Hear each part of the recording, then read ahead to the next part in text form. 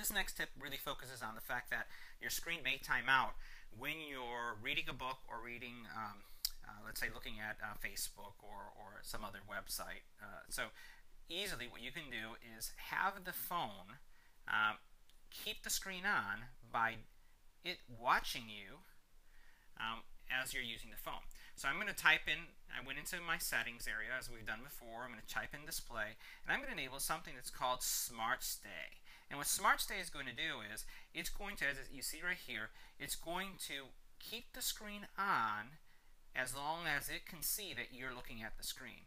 And that's going to override these settings. So one of the tips that I showed earlier was how do you increase the screen timeout. So let's say if you set the timeout to 1 minute, but Smart Stay is selected, it's going to automatically see that you're looking at it and it won't time out.